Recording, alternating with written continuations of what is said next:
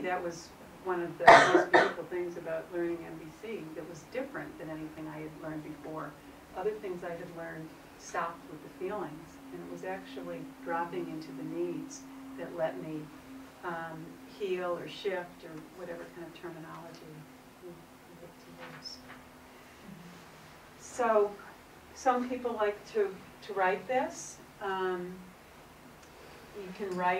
can start in Jackal and write all of your thoughts, and then when you kind of lose a little bit of steam, try translating them into the observation of what happened and what you're telling yourself. And then write your feelings and your needs. It's often not as linear a process as this looks. A lot of times you might get down to your feelings, it might stimulate more thoughts. You might get down to your needs and then find different feelings coming up. So it's often not that you start here, go here, go here, go here, but you can cycle back through and re-stimulate yourself. So just writing and then eventually getting to a place where a request kind of organically comes. If you're pushing yourself to make a request, you probably aren't ready yet. There may not be a request either, with self-empathy especially. Thoughts, you can do this. You can do this just in your head if you're not somebody who likes to process in writing. You can just ask yourself kind of explicitly, what happened? What am I telling myself about what happened? What story am I making up? How does that feel in my body? And what needs are those feelings pointing to? Talking. Some people just talk to themselves. They just talk it out loud. Feeling. It's a little bit like what I led you through in the very beginning in the quieting. So you actually sit with, we didn't really sit with our thoughts. We kind of got present in the room. But I used to do something for 8 minutes a day, where for 2 minutes I got present. I put that up there. And then 2 minutes I just noticed my thoughts. 2 minutes I noticed my feeling. 2 minutes I noticed my needs. So it's more of a little less cognitive, a little less thinking, a little less putting words on things, and a little more just experiencing it. So those are some different ways to do self-empathy. And it's one of the things I love about it is that it transforms the pain. So the pain in what happens to us in life, I'm sure you've all heard, it's not what happens, it's what we do with it. And to me what that means is there's a lot of pain in our thoughts, in our stories, in our observation, in our judgments, in our, when we're talking to ourselves. There's a lot of pain we cause. That pain is a direct reflection of the beauty of needs that are up for you. So in other words, you wouldn't feel the pain if there wasn't something that you loved. So I'll give a really big example. Last year Doug was in the hospital on the verge of death from H1N1. He was in the ICU. Every single time there was a little change in the machine, the numbers, I would get, if it was negative, I would get very upset. So the observation was just that maybe his oxygenation went down 2%. That's it. The story I was telling myself is, he's going to die.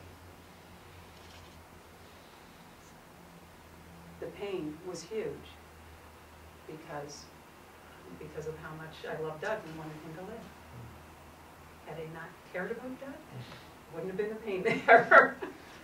So, but that's true of everything. The story I was telling myself, I'm such an idiot about dropping that. I really wanted to belong. I think just kind of to society. I wanted to be a person who was responsible didn't break things. So pain was a direct reflection of my wanting to belong. So if you can hold your needs, see your unmet needs as a direct reflection of something that you really hold dear, then you can get in touch with the beauty of that inside yourself. Can you give a little more help on needs, like when you lose something? Someone dies, you're going through a divorce, so they're not there. What's a need then? I mean, Sure. it's kind of like, well, I need them to be alive again, or you Because, know. and if they were alive, what would you have? I would have love going both ways with an alive person, as opposed to just alone with love. So you'd have mutual love. Yeah. So Yeah. that would be a need. So then if you decide that the need is mutual love, but they're dead, then is the request to get mutual love from someone who's alive, you know? Well,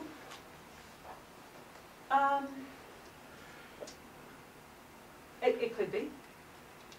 But a need, I actually don't prefer the word need, and I'll tell you why. A need, when you use the word need, it sounds to me like something concrete that you either have or you don't have. And I prefer the word value.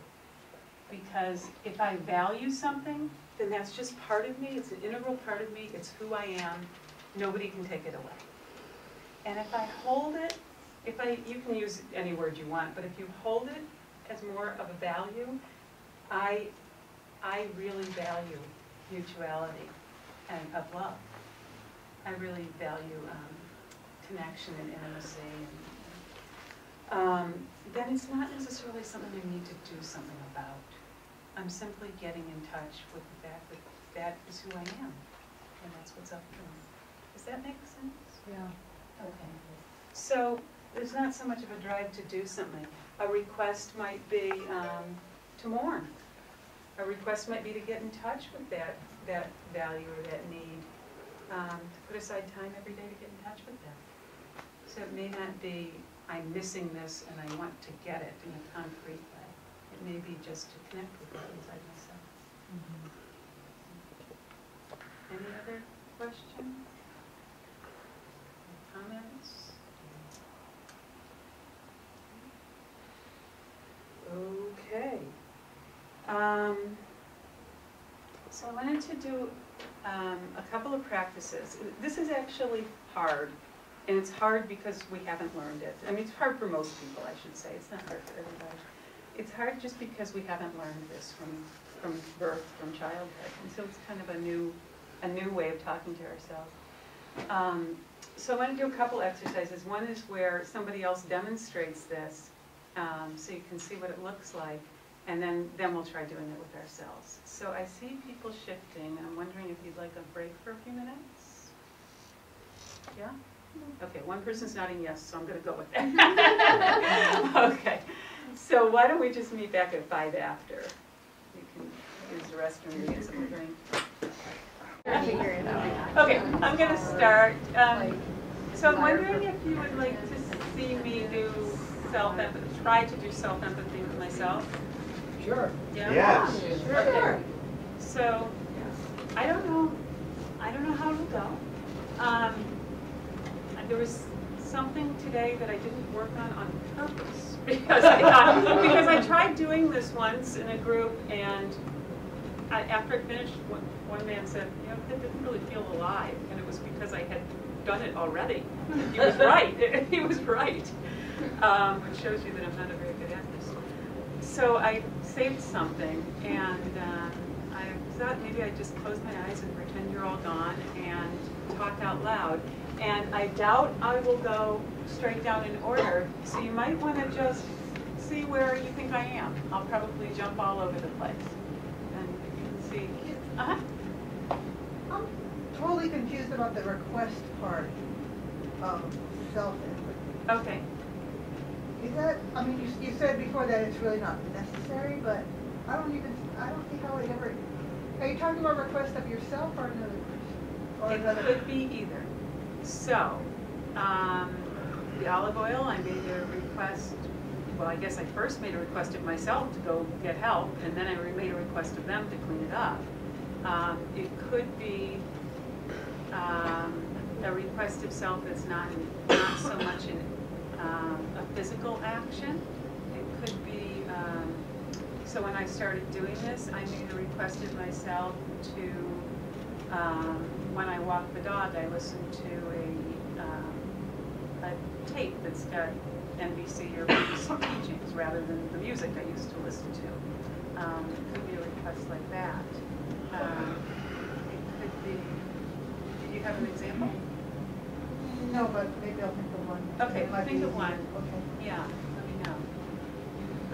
Okay, well, let's see if one comes up on this.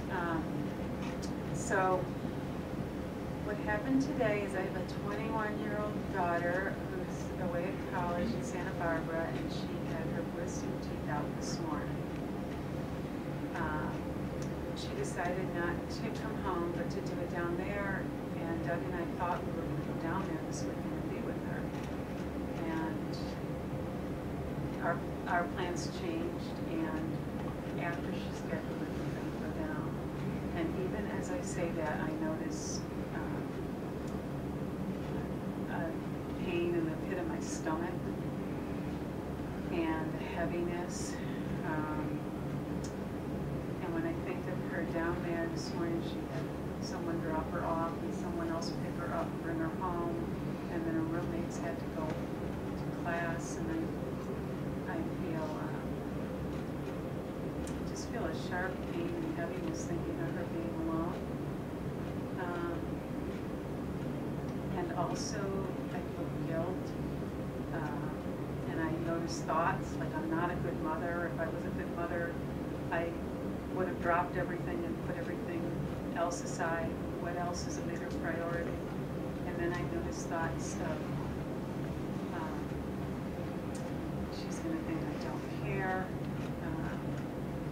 I wasn't there for her. She rarely needs anything, and I wasn't there for her when she needed something. And I'm really wanting her to know how important she is to me. That feels more relaxed when I say it. I'm really wanting her to know I care, and to know that I didn't make this decision lightly, and that I really wanted to be there. I guess I'm wanting connection with her. I'm wanting to support her. I've got some fear. I notice that I've got some fear about the connection. I guess it's really wanting connection with her. Really wanting to be someone she can trust. Really wanting to be somebody who comforts her.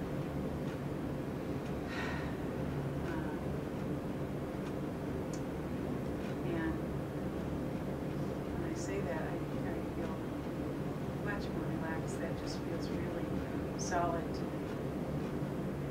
And I would like to just express that to her. Because that's my request.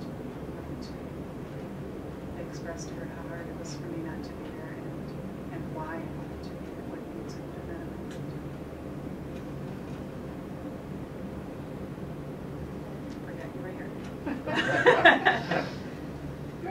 How was it? I'd love to hear a couple reactions.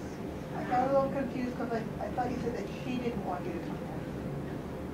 You didn't say that? No. Okay, so. So you ended saying you wanted to express to her how important she is to you?